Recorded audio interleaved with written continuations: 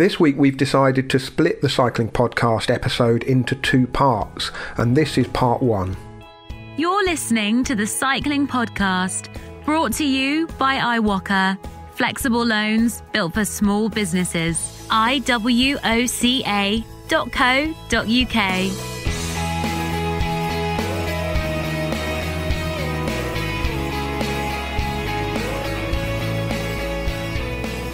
Hello, my name's Richard Moore. I'm with Daniel Friebe. Hello, Rich. Am I not entitled to the usual introduction now that I'm in the same country as you? You're in London, so no more Daniele Friebe and Chini. Just plain old Daniel Friebe at the moment. Yeah. And Lionel Birnie. Hello, Richard. Hello, Daniel. Hello. Hello. Well, I don't know about you, chaps. I'm a bit tired today after I did a 7-hour, 250-kilometre ride on the turbo trainer yesterday. You absolute liar. Someone did though, didn't they? Who was it? Well, there've been a lot of epic on the turbo trainer. Yeah, but I mean, but it was kind of virtual pseudo reality, wasn't it? He was practically. As indoor cycling goes, it wasn't really cycling. My vision of indoor cycling. He's got a setup on his terrace in Andorra, overlooking the mountains. Even you could overcome your fear and loathing of Andorra, Lionel, with that sort of setup, I think. I was, as you know, I was a devotee of turbo training in my youth, as we touched on briefly last week. But I don't know if I'm going to upset any of our sponsors. I don't think I am by saying this, but I was shocked at how expensive turbo trainers are now. I had a quick look yesterday. Smart trainers. I would have to remortgage the chateau to afford one. Yeah, I have to say though, and you know, just to repair some of the damage just done in the last few seconds by Daniel to any. We don't have a sponsor that makes smart trainers, we don't currently. No, but it's a completely different experience. I mean, it's like comparing sailing with powerboating. You know, going on a smart trainer is compared to a turbo trainer is. I mean, I first used one, I think, 18 months ago or so, and I was blown away by the different experience. Not trying to sell them or anything, but it is a completely different thing now. Anyway, chaps, how are you both coping? We're all kind of locked down now. It's a bit vague, and if there's a bit of noise here at my end from my house, it's because the builders next door are carrying on regardless, which is just sort of symptomatic of a certain vagueness in the UK. But how are you both coping with being housebound? Well, going back to the previous discussion about the turbo trainer, I mean, smart trainers, they're sort of, well, I'm probably infamous for not liking gimmickry and,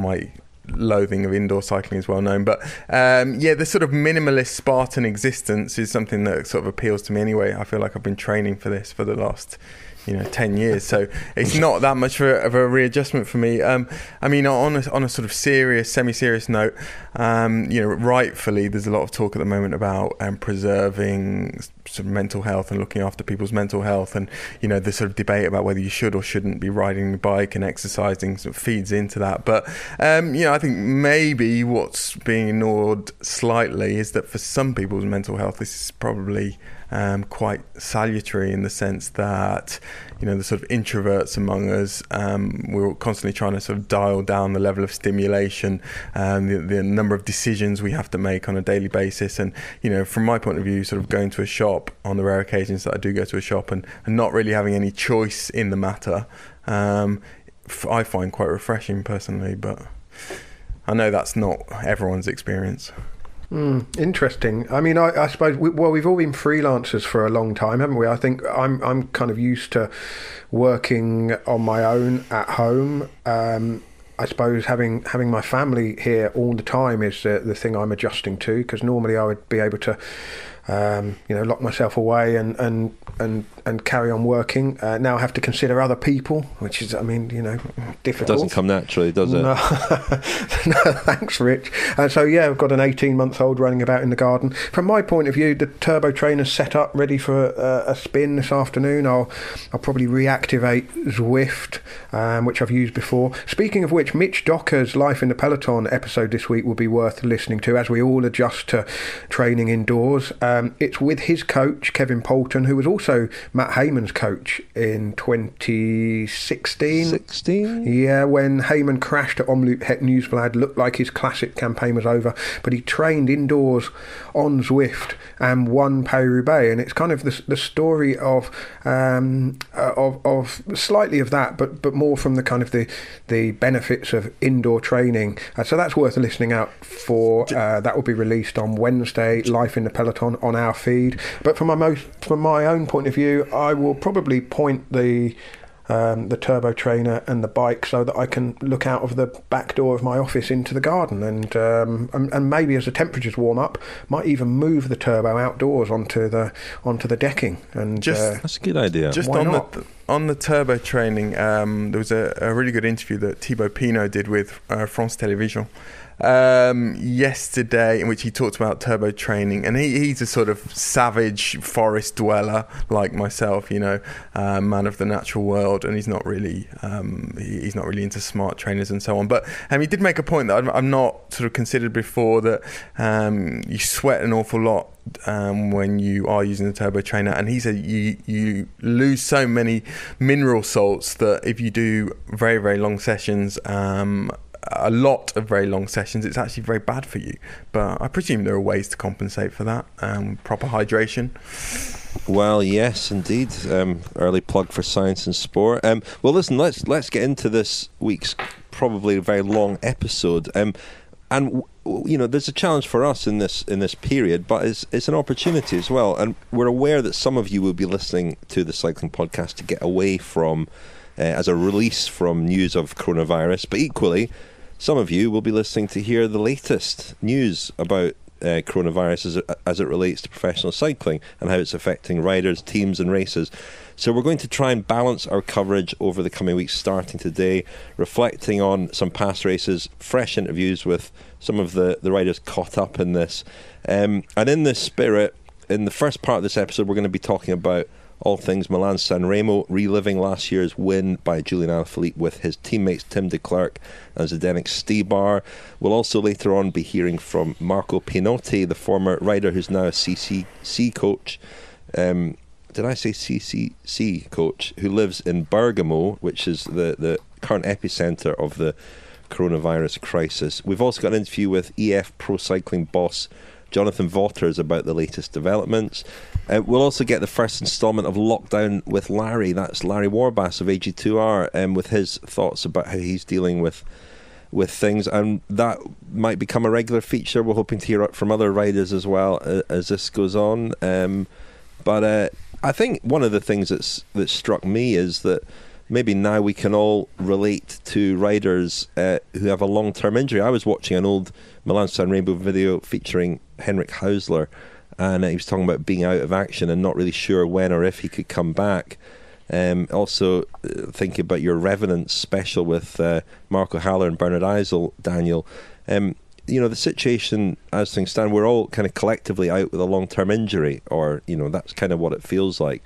And that sense of uncertainty and missing out and really missing it is something we can probably all relate to now a bit better. Well, and I think particularly something that I've got from Heinrich Hausler the last couple of years, I think I talked about it on the podcast. I had a sort of chance meeting with him in Berlin a couple of years ago when he was pretty convinced that his career was over, and just observing him and speaking to him over the last couple of years at races, he feels as though he's been given a sort of a 10th life, and he's going to extract the absolute maximum from that, and he really seems to be someone who's loving just being at races and being able to compete and being healthy again. Daniel, you say a chance meeting there. I mean, this is a spin-off series, isn't it? Lunch with. I'll carry on with those eventually when we're all allowed to go out for lunch again. And you can do virtual lunches. Yeah, virtual lunch. You can do chance meeting with. So far, exactly. We got Deggan Colburn and Hausler, Mick Bennett. Another spin-off, turbo training with Daniel Friebe. Yes. And actually, we've got a special episode coming up devoted largely to that. More details to follow. We don't have a news roundup this week, but there is some news that we wanted to deal with at the start of the show, isn't there, Lionel?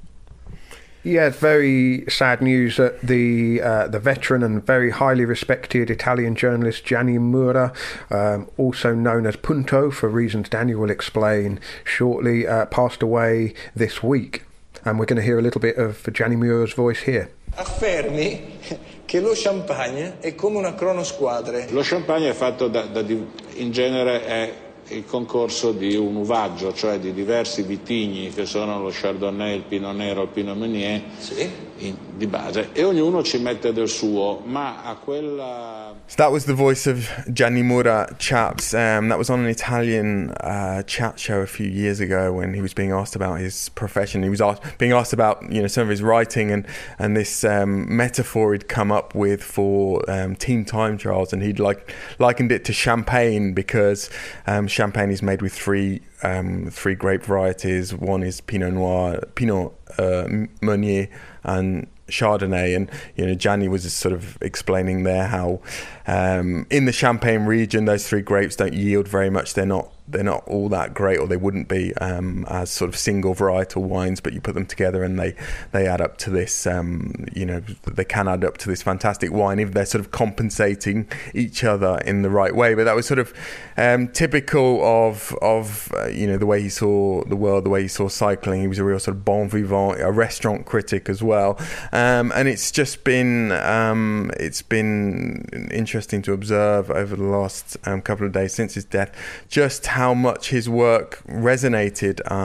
There's been tribute videos from Michel Platini, the French footballer who played in Italy in the 80s, and Gianni Mura covered football as well. And for most of us who have covered the Tour de France over the last few decades, he was unmistakable. He became famous for being the last journalist, certainly at cycle races, to use a typewriter. He used an Olivetti 51, I think, or 51 or 53 machine, which in itself became this sort of mythical object in the press room. You would hear him tapping away. You would see him there, often surrounded by food. Actually, he would come in with a punnet, always of apricots or cherries. And a bottle of red wine often as well, and a real sort of throwback.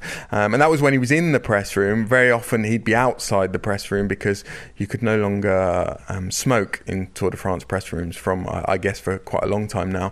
So he would sort of take up residence just outside the press room, and he'd be tapping away and file these magnificent pieces which placed him in the pantheon of Italian sports journalism, which itself has a more literary tradition, I would say, than sports journalism in a lot of other countries. Some of the Giro d'Italia has been a real platform for that and has really showcased that. Some of the great sort of novelists of the 20th century in Italy were dispatched to cover the Giro d'Italia at times, and similarly some of the sports reporters were fated and sort of mentioned in the same breath as some of the great novelists. But the other sort of idiosyncrasy for which Gianni Mura became very well known was Lionel,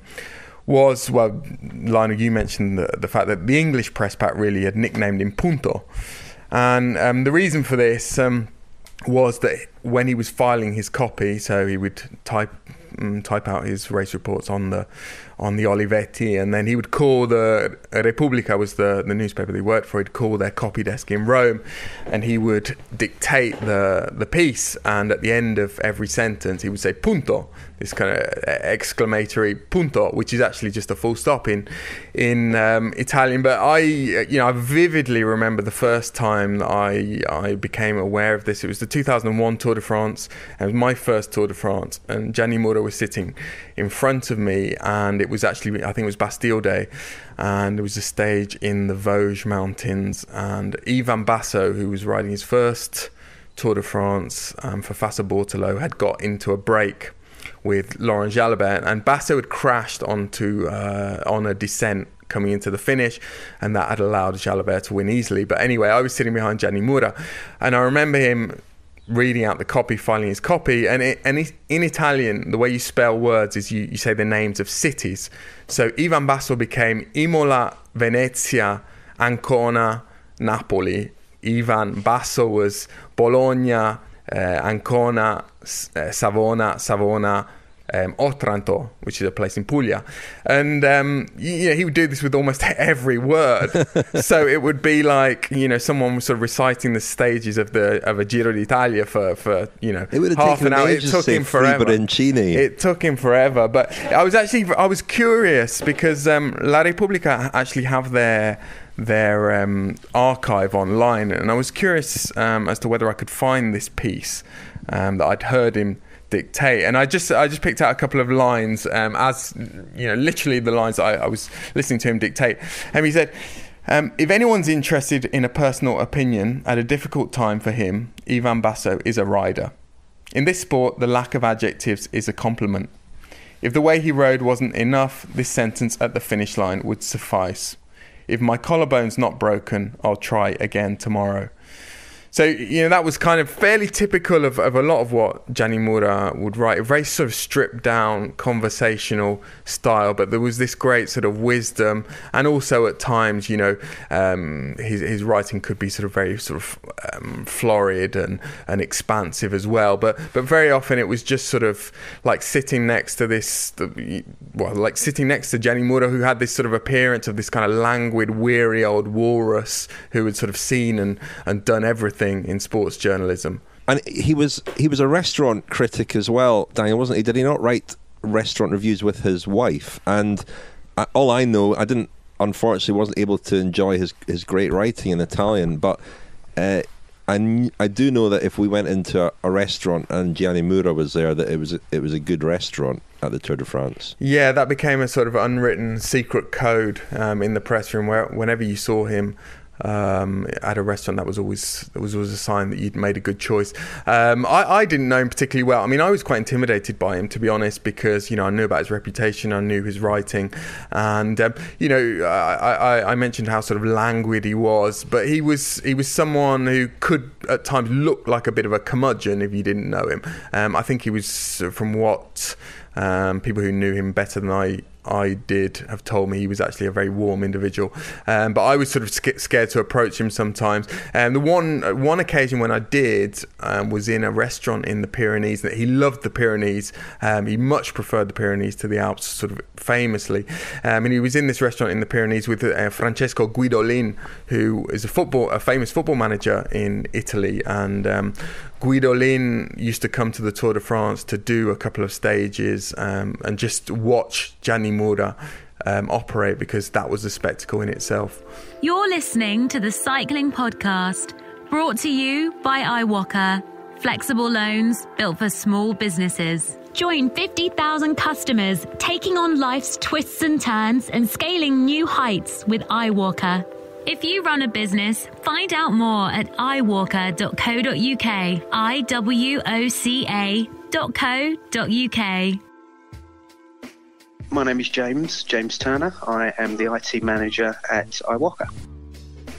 Super passionate about everything to do with bicycles. Been sort of following the industry and racing and taking part in racing for as long as I can remember, and it's something that helps me keep very much sane and occupied in my downtime. I love the fact that iWalker does get involved in not just sort of straight business activities, and iWalker as a company, we see ourselves very much as an enabler for other small businesses. And so I do see the sort of the sporting angle of things being an enabler to society, if you will, as very much more sort of just an extension on that mission, if you will. We do have on staff quite a few talented athletes from many different sports, but personally, sort of being very involved in cycling myself, selfishly, I really enjoyed that sort of announcement. It was great for me to hear out of the blue from my friends in the marketing department that they were thinking of getting involved initially with cycling, and then seeing the additional activities that have come out of the department has been it's just fantastic.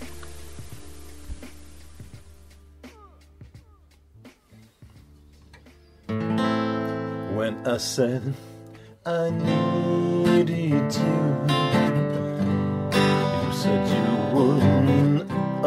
mistake. It wasn't me who changed, but you, and now you've gone away. Well, little tantalising clip there of a treat for you all at the end of this episode. Our good friend Francois Tomaso with a song linked to Milan-Sanremo, which he'll explain later and which we're about to talk about. But before we do, a quick thanks to our headline sponsor Iwaka, whose support helps ensure that we can carry on as normal, or as normal as possible at this strange time. Iwaka remains 100% focused on their mission to provide customers with finance they need to bridge cash flow gaps and make investments.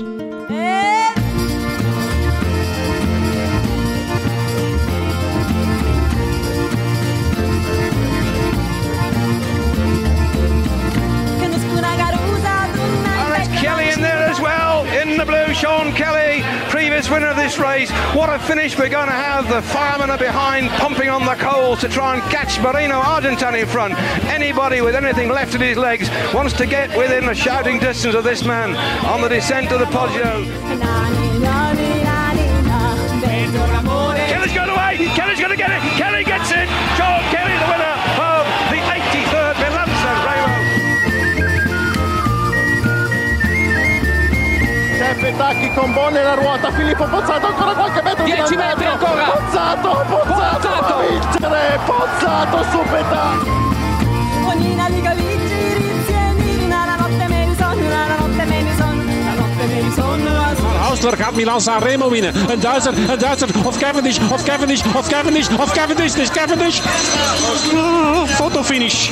Fotofinish. Et avec quelle facilité, en même temps de saluer tout le monde 50 mètres avant l'arrivée. Marc Gomez, ah oui, on le comprend, j'en reviens pas, dit-il. Formidable Gomez, formidable Gomez.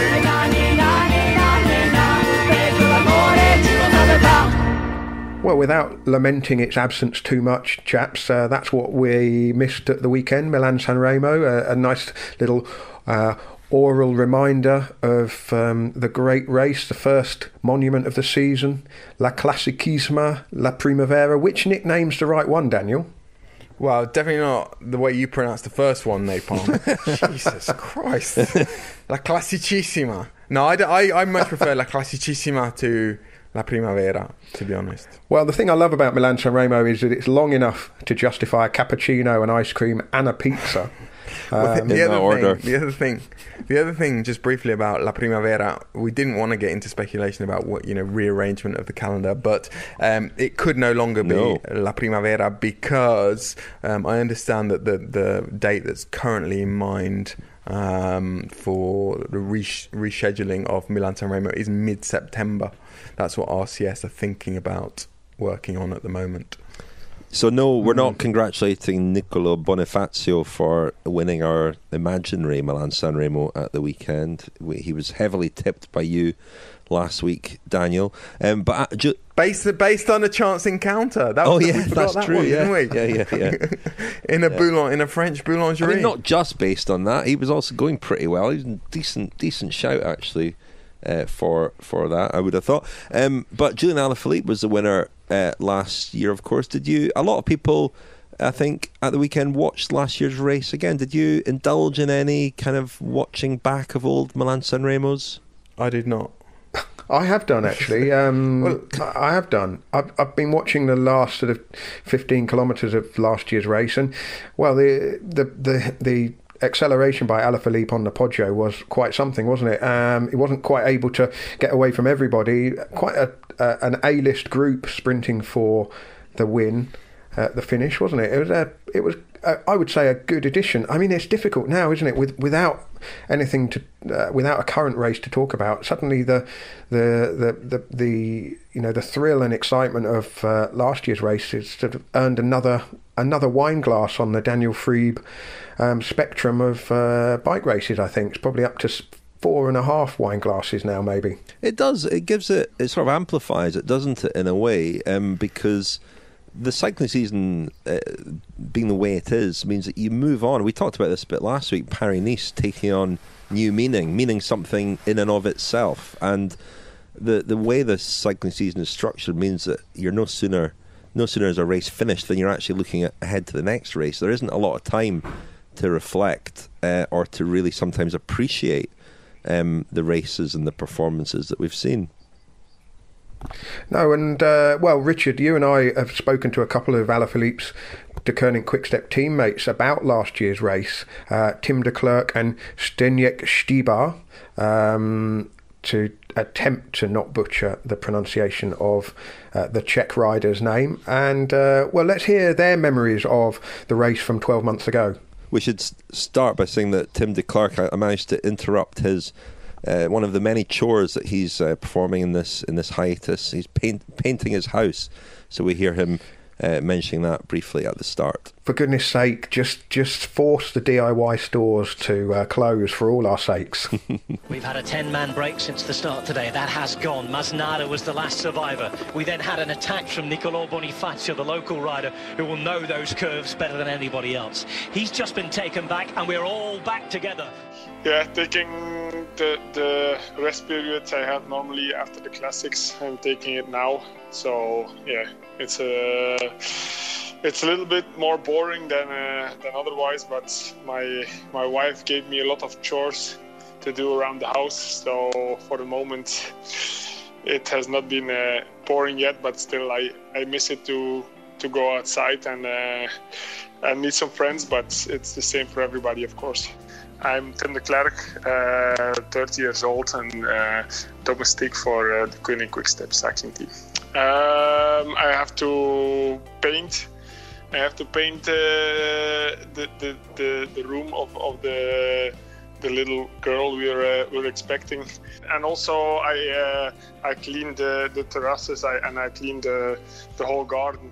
Good afternoon, everybody. A very warm welcome to the 291 kilometers from Milan to Sanremo on the home of cycling. It was one of the days. Normally there's always something that ruins the plan, but this time there was nothing except maybe for Alaphilippe going for a piss 5k before the Cipressa.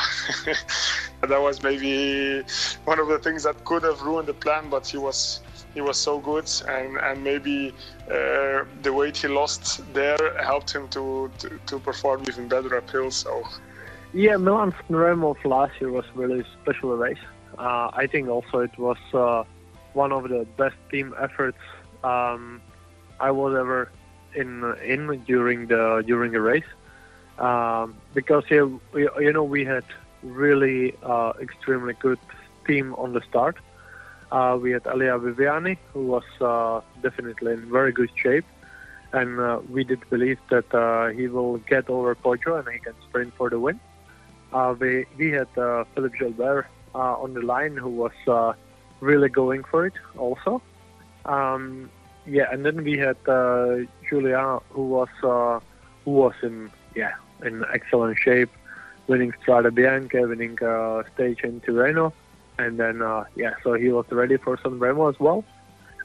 What I remember was that before Cipressa, like 10 kilometers before, Julian, he said, I just need to have a pee. But everybody was so stressed. Everybody was pushing themselves to be in the front and don't miss the important moment of the race, because for everybody Cipressa is so important. And he just decided he has to stop, and I was with him because I just tried to help him to get back into the front. So he had to be really confident. My job was done after Capo Berta, but I was still in the peloton. I said, fuck, what was he doing now? Because everybody was fighting so much for position. But the whole team stayed with him, and I tried to bring him one last time to the front, and the other guys did the rest and did a perfect job. Talked about Bettiol in the past and how good he could be at this race, but again, a man who needs it to change. In the move behind, it's Julian Alaphilippe.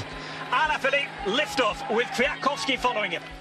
We got over Cipressa without any problem, and then we were together also with Elia Viviani and just before Poggio. But then on one of the roundabouts, we got in difficulties behind a small crash, and we were really far behind the other teammates. They were on the right side, we were on the left side together, and trying to get to the front. So we lost each other again with Elia, and afterwards we were trying again to get to the front, and then again we lost each other, and then we were like maybe 500 meters in front of the right corner to Poggio, where we had a kind of let's say meeting with the other teammates that we will just go from there very hard, and that we will take Poggio on our own pace. So I had to move also to the front. In the meantime, I lost Elia. I could still make it to the front, and then actually I think it was Yves Lampaert who bring us into the first 100 meters of Poggio, or maybe 200. And afterwards I took over. I set really hard pace. Afterwards took over again Philippe Gilbert, and then me again, and then I was going as long as I could, and then took over again Philippe, and on the top Julian went really hard, and then just few riders could or were able to follow him. Julian Alaphilippe with still a bit to go towards the top of the Poggio. This is the point last year when Nibali went clear. This is the point where Nibali went clear. Now Kwiatkowski is chasing. Sagan, the man on the outside, going as well. Trentin, also Narsson with Valverde just behind him, and there's a rider from Jumbo-Visma. You know, on that moment when we hit Poggio, I knew that Elia is a little bit more far behind. And we set really very hard pace. We went just from the bottom really hard. We were like, we could even say that we were just sprinting from one corner to the other.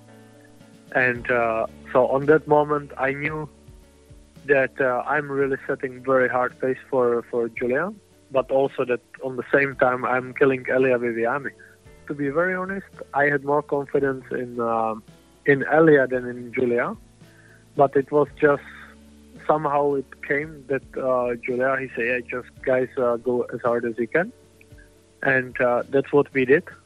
I knew that this pace Elia can never get over Poggio, so I was just hoping that Julian can finish it off. Mohoric, the Slovenian champion, being chased by Alaphilippe, 800 metres from the finish now as they come onto Via Roma. It's Mohoric on the right-hand side, Alaphilippe behind him, then Sagan. Is this the moment for him? Is this the chance? Sagan, in the meantime, is being followed by Narsson, also a fast finisher. Trentin is there, Fanart is there as well. Kwiatkowski behind them, Valverde always a danger. As Trentin looks round, they all look around. Now who goes? What happens? It's checkmate maybe, but somebody has to win it. Somebody has to make a move.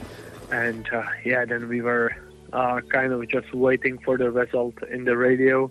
And what was really amazing is that we did pass with several teammates over the finish line with a hands up, like we were the winners. And we did really enjoy it so much because it was an enormous team effort during the Sanremo, and especially the final of Sanremo. Nibali at the back, just a few hundred metres away as Alaphilippe's going to have to launch it now. The end of Milano-Sanremo, the 110th edition. Alaphilippe is going for it as they come up to the line. Alaphilippe still at the front. It's going to be him. Oh, he can't stop winning. Alaphilippe has it.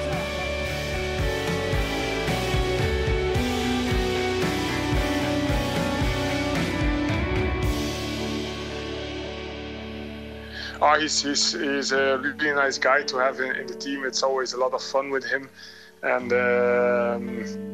you can have a lot of laughs, and he's also really grateful. He's a guy that he's an extrovert. He shows how he is, and it's always a lot of fun with him.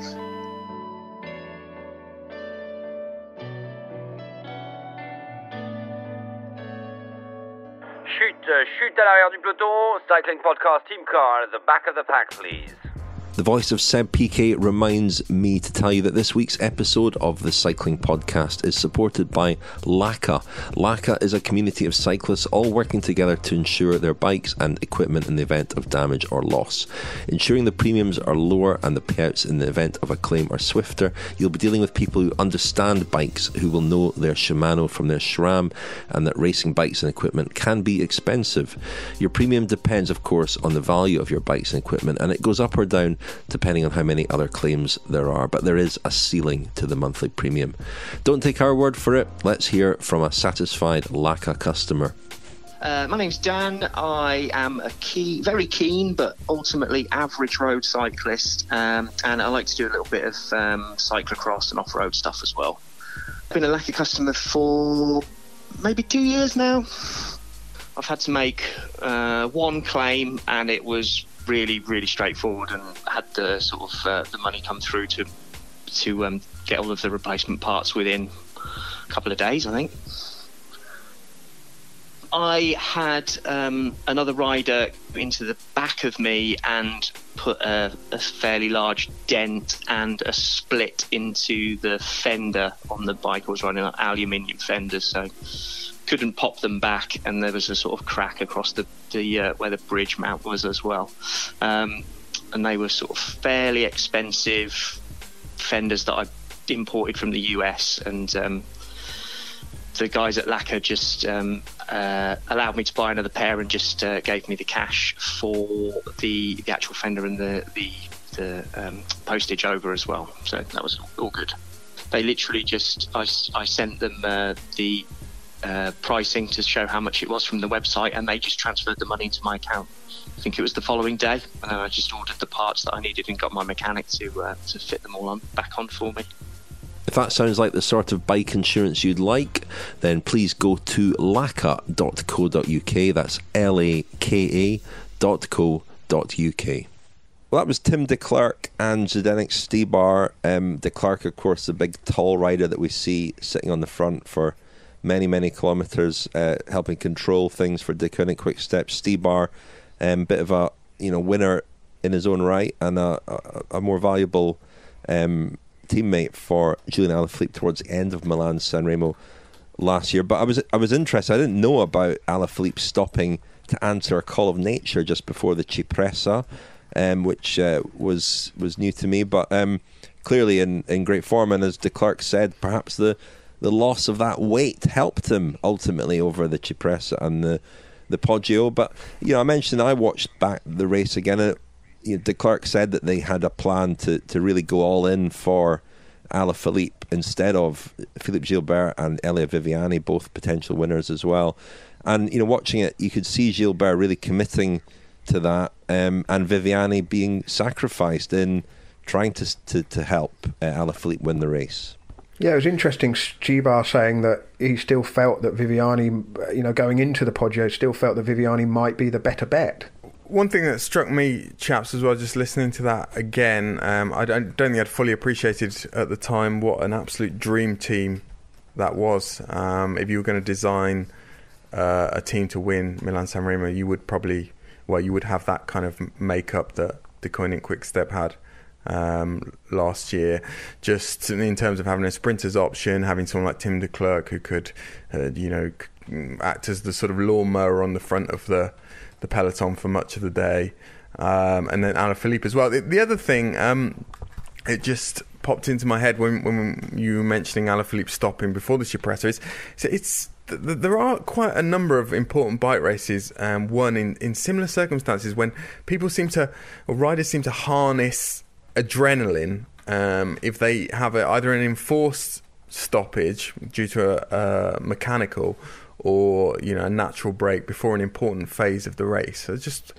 wonder whether surprised that you're bringing this up, Daniel. Well, it might actually have helped Alaphilippe. I'm now thinking about. Remember did it turn out to be a spurious theory we had about Bauke Mollema stopping deliberately before the climbs in the Giro d'Italia. Right. I think it was actually. Yeah. I don't think it was spurious. I think it was true, but he didn't particularly want to dwell on it. Yeah, was he not using that to sort of help warm up? To sort of, you know, he was. Also, did the weather have a factor in that? I can't remember. It was quite cold at the Giro, wasn't it, last year? Yes, but if you just think about the sort of last 60 kilometres or last 40 kilometres of Milan-Sanremo, they are pure adrenaline, really, aren't they? And it's a race that sort of, well, not just metaphorically, but literally kind of moves through the gears as it goes on. And, you know, it's a mysterious sort of nebulous art winning Milan-Sanremo. There are so many great riders, great classics riders who have never managed to win it, despite having been in with a shout and in the right position seemingly on a number of occasions. Sagan is one.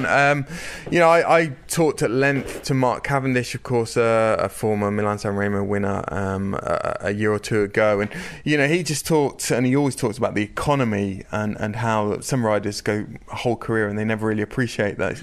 I mean, he said that it's a race where every single thing you do from the moment you leave Milan matters. Going over a drain cover on the left of the road versus the smooth tarmac in the middle can be the difference between you winning and losing. He also talked about it being a race whose outcome can be made of sort of thousands of pixels as opposed to sort of 100 in any other race. One of my favourite Milan-Sanremo memories, though, Daniel, is of Cavendish's win in 2009. I was watching it with a sports writer who had been working with Mark Cavendish on his first book, and this book had been, I think, more or less finished. It was more or less finished, and it was almost off to the printers. I know what's coming. When we were watching Milan-Sanremo in an Italian cafe in London, and the minute, of course, I mean, Henrik Hausler went early, and it looked like Hausler had it, and then out popped Cavendish and won the race, and presumably he was jubilant. This well-known sports writer's head just fell into his hands, and he might have started crying. He might have started crying at that point, thinking about the structural problems this would give him with this book. Yeah, did he say all of that in a Coventry accent? Yeah. He said a few Italian swear words, some elaborate hand gestures. That's the ghostwriting equivalent of the sort of injury time goal in a Champions League final, isn't it? Just listening to Declercq and Stybar talking about Alaphilippe. Victory last year, obviously a French winner, and Alaphilippe stopping to answer the call of nature before the Cipressa made a couple of things pop through my mind hearing them speak. But looking back through the list of winners, Frenchman to have won Milan-Sanremo going back in time, 2016, Arnaud Démare and his amazing car, allegedly. Another example, possibly, depending on whose version you believe, of, you know, someone having had a bit of a setback before the Cipressa, and then again, maybe harnessing the power of adrenaline or harnessing the horsepower of a team car. I don't know. Well, yeah, the horsepower of the team car, allegedly, strongly denied by Francis Dejeux. Before that, you have to go back to 1995, Laurent Jalabert, and before that, 88 and 89, back-to-back wins for Laurent Fignon. And the reason I'm kind of going a sort of circuitous route to this anecdote, the 1982 Milan-Sanremo, won by at the time little-known Frenchman, Marc Gomez. Actually, his parents were Spanish, but he was born in Rennes, so a Breton. That was the first year that Milan-Sanremo included the Cipressa in the route. Now, Daniel, I don't know whether you know more about this particular story than I do, but perhaps this might be one of those myths. But as I understand it, Vincenzo Torriani was the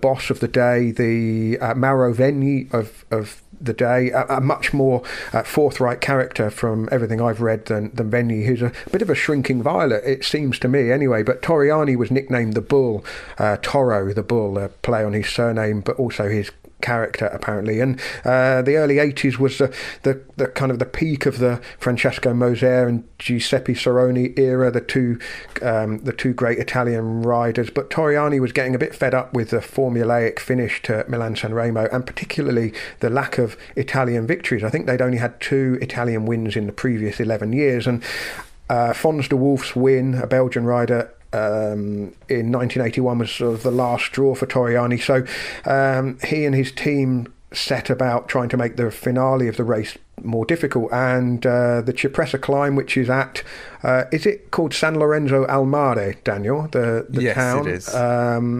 Where the Cipressa starts. You take a right turn off the road, and it rises quite attractively up ahead of you, and then there's another right hand turn taking you kind of away from Sanremo as it doubles back. And it's a just under 6 kilometre climb, and Torriani wanted to include the Cipressa in the route.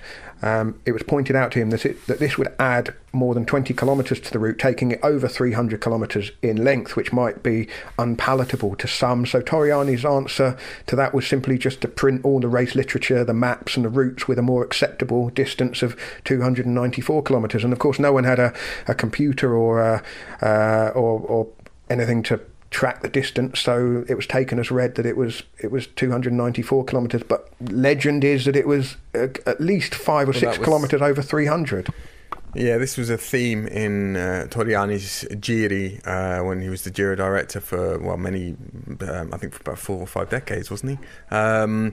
He was infamous for drawing up these routes and putting these climbs on the route, which were nothing like they appeared on paper when the riders got to them. And the riders always took great exception to this, and he became a bit of a divisive figure, didn't he? But they'd done the same with the Poggio in 1960, and that was sort of brought in to end a run of sprint finishes.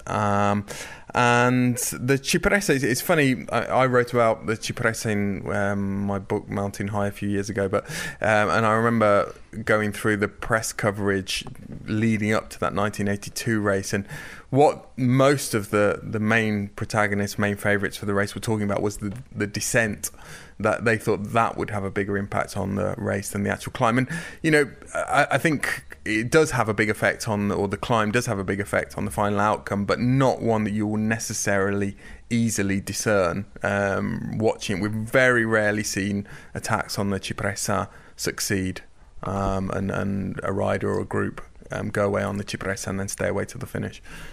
Well, the winner that year was Marc Gomez, as I said. I mean, he was a first-year professional. He was 26, so he turned pro pretty late. Probably thought his chance had passed him by. He'd been third in the French Amateur Championships the year before and signed for a small team, Walber, the people who make tyres. A huge field that year, over 250 on the start line. I think only around 80 finished. But again, a kind of almost anachronistic these days, a field of that size setting off for the race. And not knowing many people, Gomez went to a fellow Breton on the start line to ask for a bit of advice, and he was basically told just go hard from the start and get in the early break, and that's what he did.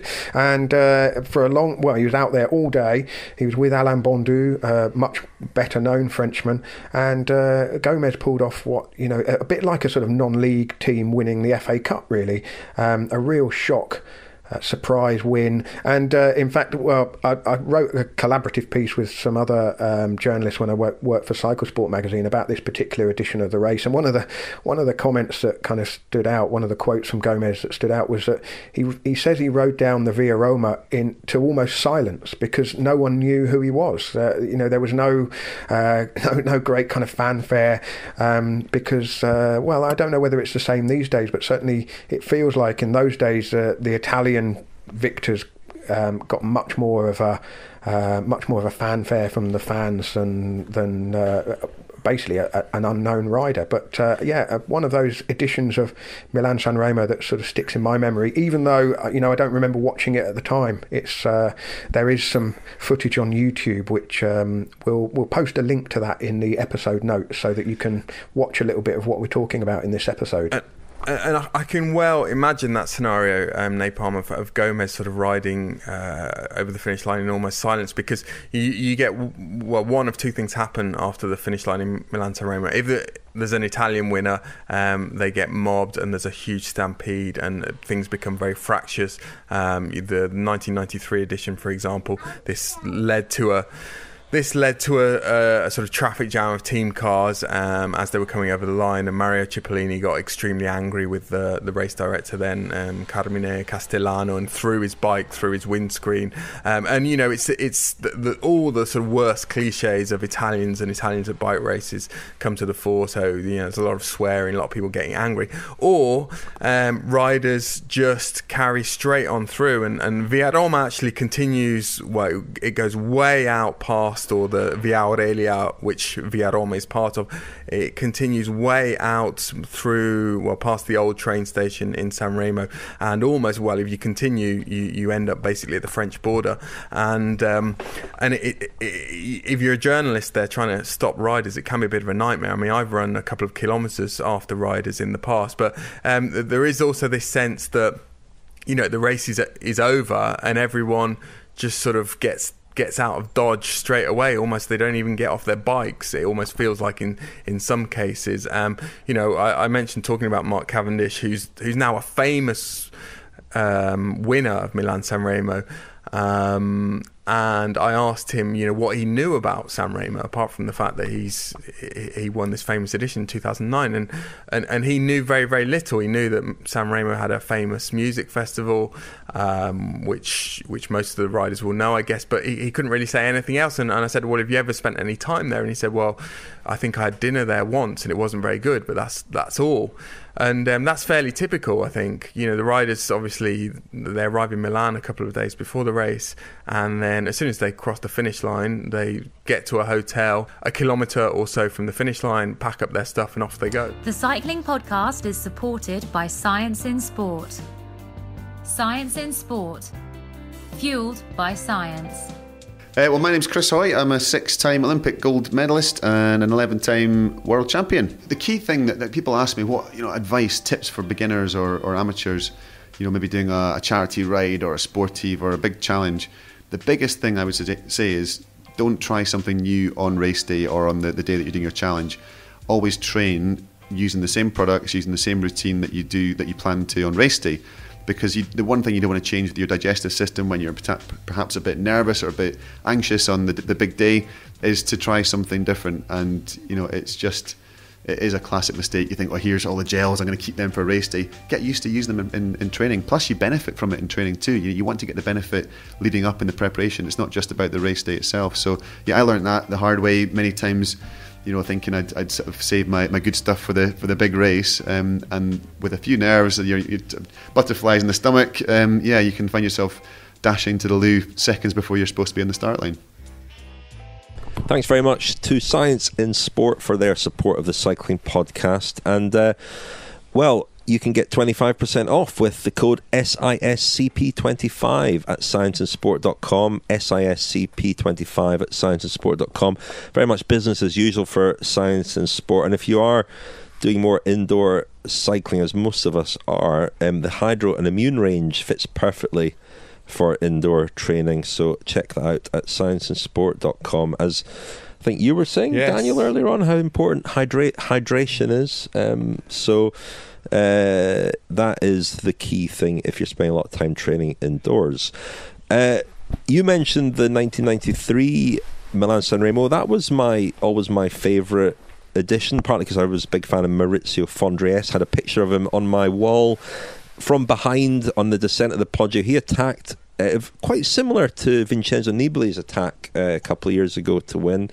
Fondriest was in that kind of classic Lamprey kit, the purple and pink kit, and really sort of savoured his win on the finishing straight. I don't think I'd watched the race again, and I watched it on the Turbo Trainer yesterday, and you know, it was a fairly, in a way, bog standard edition of the race, but he really milked his victory coming to the finish, and I think that's what caused the pile up behind him, because as you say, Daniel, Italian riders especially were absolutely mobbed as they crossed the line, there was a real the real congestion, loads of motorbikes, it looked like a motorbike race.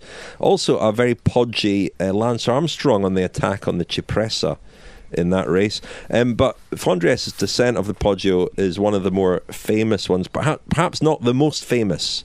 Lionel, you know a lot about the most famous descent of the Poggio, arguably the most famous descent of the Poggio. Wow, yeah, from the year before, 1992. I was going to just pick up on something Daniel said about the 82 edition and the importance of the descents, because Marc Gomez, the Frenchman, probably owed his victory as much to the fact that Alain Bondu crashed twice on the descent of the Poggio. And one other thing that was unusual about that year, or something that sort of leapt out to me, thinking about how now everybody knows every metre of road, and if they don't, they go and check it out. Basically, none of the riders we spoke to for this feature went and checked out the Cipressa beforehand. There wasn't there's a new climb in the Milan-Sanremo course, so we all must go and learn what it's like. A sort of different time, of course, then. But yeah, you're right, Rich. The 1992 Milan-Sanremo was kind of Sean Kelly's final hurrah. He just joined the Festina team from PDM.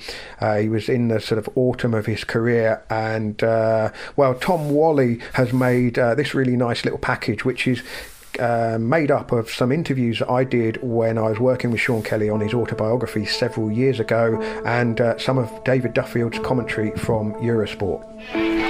So Eric Boyer it is, switching up now on towards the Poggio climb. Chosen the right time to go at the front. This is the Poggio climb. You're obviously on a good day. Yes, I'm good in Torino. You were good in Torino, but not... I never showed my card. Felt good. Crashed twice, or got tangled up in crashes, broke 2 bikes. Had a bike which was... I think about 1.5 centimetres too big for me, going to Milan-Sanremo. Really? Yeah. So you rode a bike that was too big? Back comes Yakimov ploughing his way up here. He's looking back, I think, to see where Fondriest has got to. He's just working at the moment as a domestic, and it looks like he's got Muzio on his wheel as well for Lotto. Great sprinter, Muzio, and that would be danger, I think, if Yakimov towed him right toward the top. So all he's got to do is nullify Boyer. Just grab him now, and I think he's about to do that. Although, as he eases, again, it's Ariostir and it's Argentin putting on the pressure at the front. Calage. Argentin looks extremely worried, I think, at the moment. He can't break this field up, and one by one his teammates seem to have disappeared under the pressure, and they pull back Boyer on that sharp hairpin. Anybody else can have a go, and it's Argentin has decided not to wait for the sprint. He's rocketing off the front. This is the move by Argentin. Can the rest match his move? Can the rest stay with him? Argentin then going away at the front. Well, on the Poggio, as we came to the Poggio, Argentin was there, and I could see them. He was 10th place out in front, and I said, "This guy is he's going to give us some kicking here." Right. And I said to myself, I have to stay in 10th position, 15th position. And when he's going to attack, there's always going to be 2 or 3 cowboys will go with, and they go with, then they get to him, and then they slow down and come back. That's often the Poggio. So I said to stay with that sudden acceleration. I said I better stay away from that, because if you do that 3 or 4 times, it has absolutely broken apart the seams. And Jim van der Leer has gone as Argentin has put in another attack. This man is formidable. He's got the power, he's got the pressure, he's got the few yards lead on Jim van der Leer. Look at that, almost nonchalantly looks back to see Raul Alcala coming up as well. I said to myself, now I'll just move up and I'll go for the descent. Because I said to myself, there'll probably some of the sprinters, if they're not there, they will come back on. And I said I'll hit him immediately on the descent. And Sean Kelly is chasing down Argentin, and he's closing the gap. That is certainly not 15 seconds, it's coming down, and it's Kelly that's going after Argentin. And Argentin knows he can look back and realises, having been seen up the swirls that he was opening a gap, that somebody's coming to, and that man is Kelly. And I said at least I'll be second. And then I went, before we went left, I tried to go through, but Sorensen closed me. Right. You see me coming and he closes. So I just got up going to the corner, and then around the the left and then the right-hander, and then the right-hander I went immediately on his right side. He tried to close me a bit, but I just bulldozed through. Kelly now began to wind it up. Argentin in front of him. I could see the group coming, so when he looked around I moved well out so he could see that I wasn't blocking his vision. Yeah. And I said to myself, that'll put him in panic. And he did. All the boys have gone down with the bang. I think Fondriest has gone as well. Kelly's going away. Kelly's going to get it. Kelly gets it. Sean Kelly, the winner of the 83rd Milan-Sanremo. What a way. 6 hours, 26 minutes and 23 seconds of racing. And Kelly is back with a bang. And this lot are down likewise with a bang. And yes, I thought it was Motorola that bit the dust. Bad luck for them, but good luck for the Irishman himself. They gave me a helmet sponsorship. Right. But the sponsorship was not a lot. But on the classic, if you win a classic, there was a big bonus. Oh, right. And I put the helmet on sometime before the Capoberto Capomeli. Right. Only the last 50 kilometres. You only wore it for the last bit. Yeah. Right. Ever the businessman. Well, two things to note there. First of all, my interviewing technique, which was not for a podcast, so I'm kind of through the interview, as encouraging Sean Kelly to open up a bit. Sometimes a bit like sometimes does need a bit of encouragement, anyway. Doesn't he? He does a bit. And bless him, David Duffield. I mean, the voice of cycling for many of us who are watching through the late 80s, 90s, and up to probably the end of the 90s. But the pronunciation police would have been dishing out a few fines there, I think. But that Milan-Sanremo was all about Kelly's descent and making the calculation, as he would say in his commentary, knowing that Argentina had gone over the top of the Poggio with supposedly a 13-second lead, or that at least was the information that he had, and then plummeting down the other side. But typical Sean Kelly, really. The photos of the finish, they stick in my mind because Kelly is wearing a dreadful helmet. Apologies to Brancale who made the helmet, but it looked like a pudding bowl. There's no two ways about it. That's us lost. Turbo Trainer sponsors, helmet sponsors. Well, they've obviously, the designs have improved over the years, haven't they? But typical that Kelly was due a big sponsor's bonus if he won a classic wearing the helmet, but he only put it on for sort of the last 40 kilometres or so, rode the rest of the race bareheaded, as they could in those days. So ever the businessman, as I said. Well, you mentioned the descent there, the Poggio, Napalm, and also Fondriest in '93. Fondriest, I think his wife had given birth the previous night, and he'd not yet seen his baby. I think it was a baby daughter, but he was sort of in this state of euphoria, and it was the peak, the pinnacle of his career, really, wasn't it? At that point, it looked as though he was sort of going to dominate one-day races for the next few years, and then he had a lot of back problems which hindered him. But another rider for whom the Poggio was absolutely crucial was Vincenzo Nibali a couple of years ago in 2018. Not in the way that many people perhaps would have expected before that edition of Sanremo. If you'd said Nibali was going to win it, you might have expected the attack to have come on the Poggio descent or on the Cipressa descent. It actually, he attacked initially, marking a move from Chris Neylands, the Latvian champion.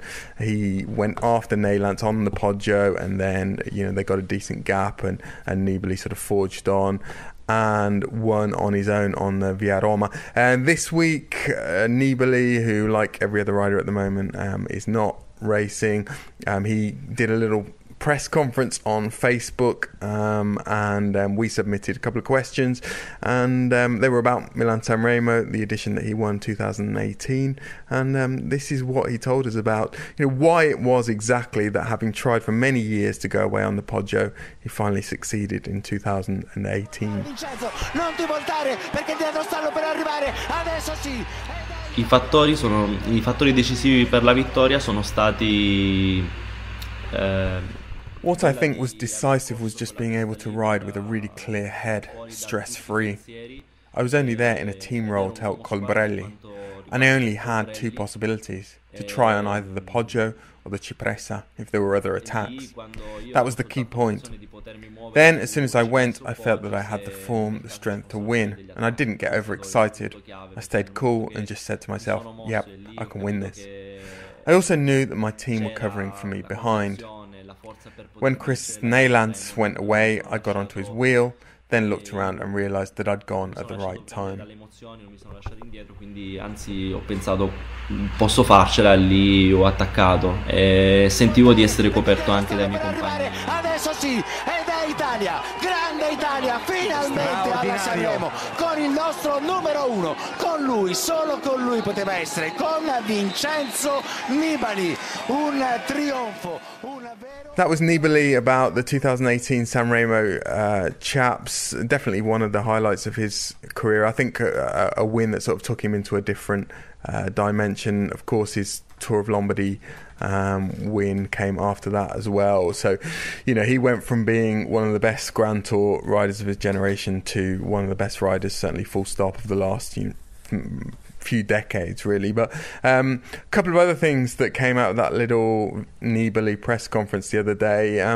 He was asked, as you would expect, about the Giro, which was supposed to be his objective, big goal of 2020, and he expressed the opinion that a shortened Giro would not really be a proper Giro, and he didn't really seem very enamoured with that idea that's going around at the moment. Just the latest on that front, I understand RCS, the Giro organisers, are working on a few things.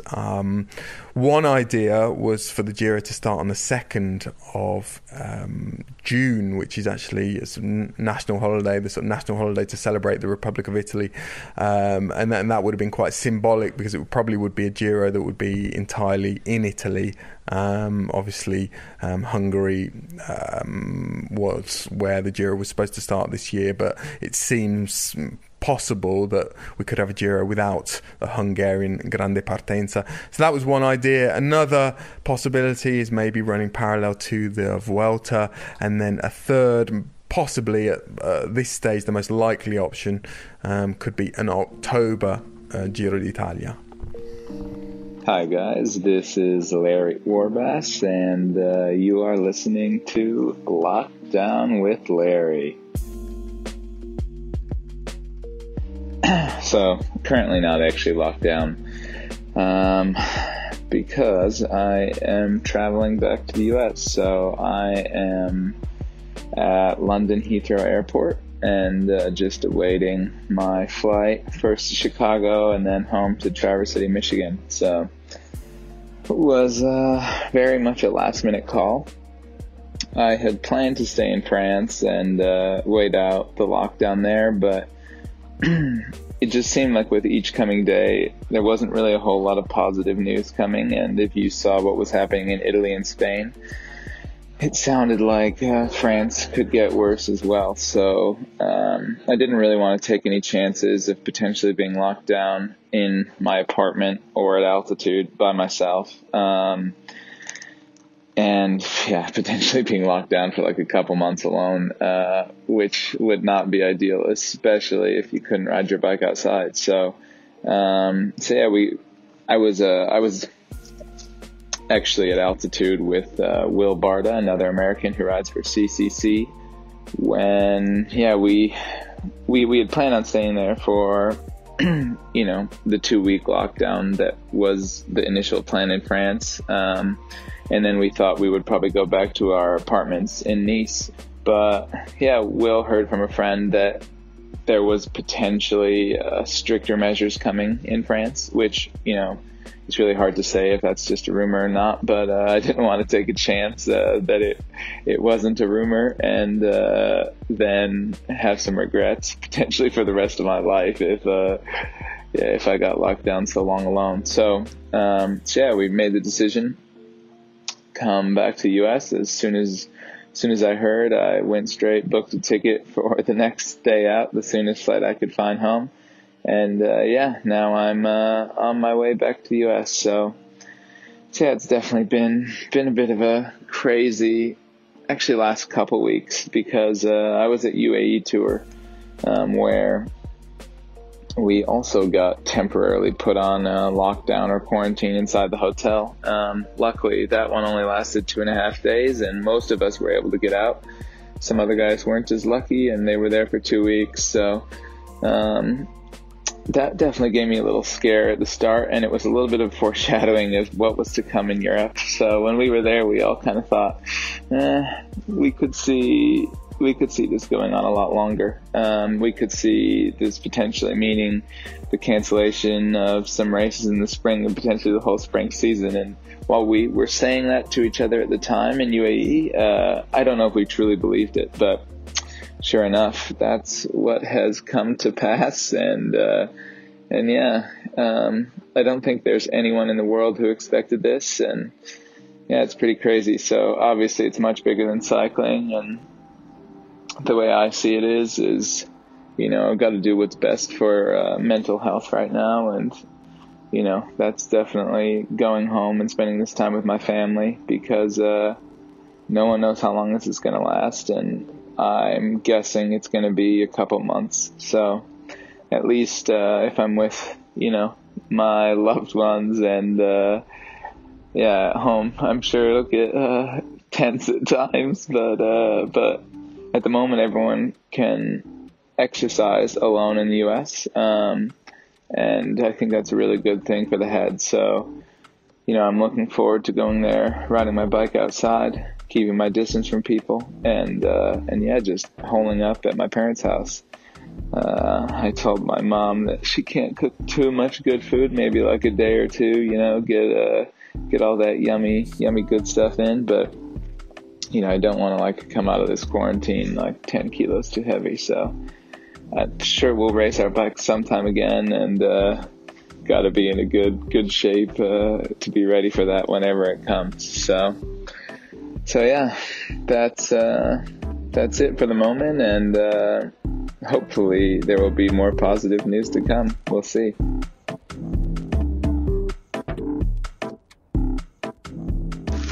So yeah, I guess to further describe, I was at altitude because I had actually planned a training camp to get ready for Tour de Basque Country and the Ardennes Classics after that, with an eye towards the Giro. So I had booked an altitude camp at Isola 2000, a place that we go quite frequently.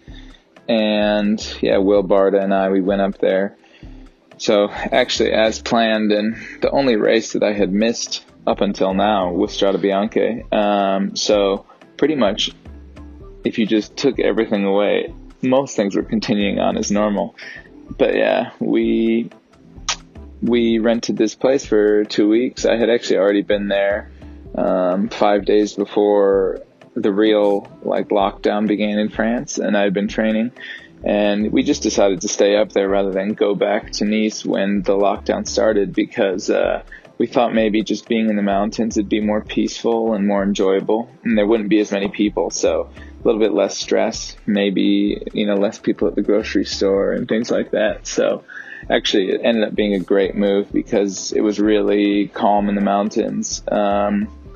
In France, everyone has to have an attestation to go outside. So that's like essentially a piece of paper that says who you are, where you're going, the date, you know, signed. And so, yeah, there were a lot of people in the mountains just walking around like normal. And, you know, there weren't any really gendarme up there. So, you know, it was definitely a calmer place to be. And it was really not so bad. It was, you know, okay, there weren't any more people skiing anymore, but yeah, it was just really beautiful and calm, and not the worst place to sit out for a while. But yeah, you know, it's different when you're there with a friend and you're able to ride your bike every day than if you're stuck inside and you know, you can't really see the light at the end of the tunnel. So I'm still motivated to be as strong as I can be whenever the racing starts again. And for some reason, I'm just really motivated in general right now. But maybe I should try to keep that motivation for the coming months, because I think it could be a long ride. So we'll see. Hopefully the weather's good enough.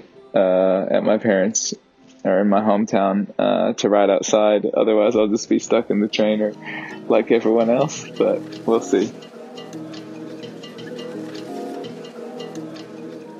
Lockdown with Larry Part 3. I keep thinking of all the things I need to talk about, so we'll keep adding as time goes on. But yeah, I guess a lot of people are probably curious how this is affecting our training and everything like that. And I think there's a few ways to look at it. Our team, the general recommendations are, to take a break for a week or two and then, really start to build up after that because, their eye is that the racing will probably start end of May, maybe June. I'm thinking with each coming day that's less likely. And I wouldn't be surprised to see end of July or August before we really start. So I guess we'll see what happens with all of that. But my idea was more to continue training hard and building up like I had originally planned. And then, once we know a bit more, take a break. Because I think for the moment, the whole thing is like, if you can ride outside, if you can train and you can keep your motivation, it's better to keep it for as long as you possibly can. And then, that will probably wane at some point. So maybe take a break when your motivation starts to wane and use your motivation while you have it. So I've been training pretty hard actually the last week, and I think I'll continue to do so when I get back to the US. But then after that, we'll see. Maybe try to do a good 2 to 3 week block, and then from there just take some time off for a little bit before building up again. So we'll see. I'll be flying after my altitude camp for chilling at home and eating my mom's cake, but oh well. Just before we wrap up for this week's bumper episode, you can tell we've got a lot of time on our hands at the moment, eh? Hopefully you do too, the listeners. You've got a special treat coming up, so do stay tuned for that. But we're hoping to announce in the next couple of weeks a special treat for friends of the podcast. You can still sign up as a friend of the podcast, of course, at thecyclingpodcast.com. And if you order a book, the Grand Tour Diaries, our book covering the 2018 and 2019 editions of those races, our audio diaries from those editions, the post office is still open here. We are still getting copies out. So if you'd like a copy of the book, you can get one through our website or by becoming a good friend of the podcast. You get a signed copy if you sign up as a good friend of the podcast. Just before we say thanks to some friends of the podcast, I thought I'd name a couple of friends of the podcast who deserve special thanks. Tim Roberts, an NHS doctor who posted in our Facebook discussion group, and Marcus Banks, an orthopaedic surgeon in London who is well known to us because he once got Daniel to do a selfie with him. Wow. He also came on our World Championships bike ride last year, and a few years before that he replaced my hip. But Marcus got in touch with me this week as well, just to say that he was urging people not to ride in groups at the moment, and that is the official government advice now as well. Thanks to Tim Roberts and Marcus Banks, and thanks also to Del Ward, to Jeremy Conrad Pickles, to Colin Cheever, Gavin Bluck, Chris Boomer, Stuart Craig, Terry Muller, Stephen Lambert, Josh Dapis, and Charlie Richards. And thanks to Zuko Nonchuba, John Painter, Ian Williams, Alan Catlin, Stefan Dixon, Boyd Scott, Dave Smith, Mark Johnston, Anne-Marie Plume, and Hugh Parker. And a big thank you to Joel Down, Andy Day, Ian Young, Damon Bowen Ashwin, Richard Mayo, Gareth Jones, Scott Charlton, Christopher Merstick, I hope that's correct, Charles King, and Charles Twang. And playing us out this week, hopefully this will be a regular feature, our good friend Francois Tomazeau. When I said I needed you, said you wouldn't always stay. It wasn't me who changed but you, and now you've gone away. Don't you see that now you've gone, and I'm left here on my own, that I have to follow you and beg you to come home. You don't have to say you love me just because I am. You don't have to stay forever, and I will understand. Believe me, I can't help but love you. But believe me, I'll never tie you down. Left alone with just a memory, life seems dead and quite unreal. All that's left is loneliness. There's nothing left to feel. You don't have to say you love me just because I am. You don't have to stay forever, I will understand. Believe me, you don't have to say you love me just because I am. You don't have to stay forever, I will understand. Believe me, believe me.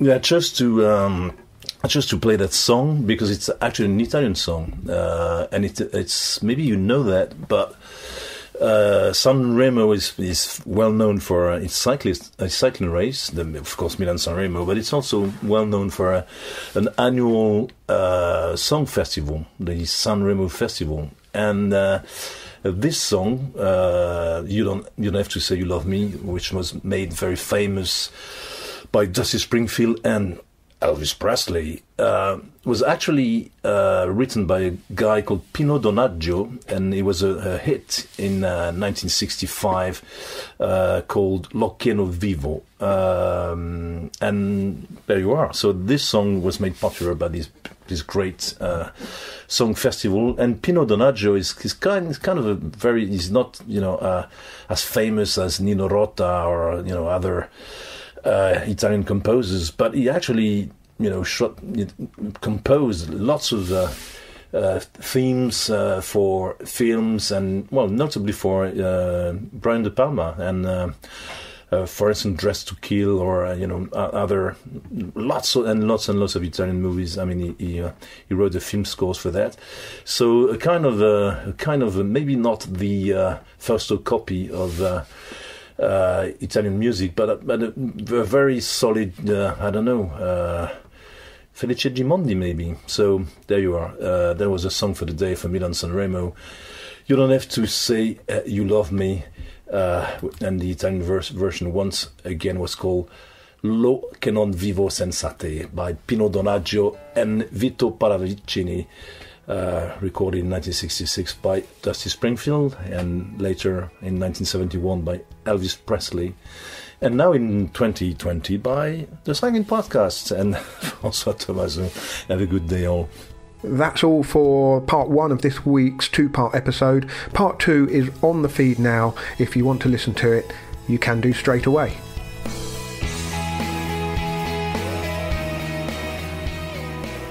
You've been listening to The Cycling Podcast. Subscribe to our newsletter at thecyclingpodcast.com to get all the latest news and special offers delivered straight to your inbox.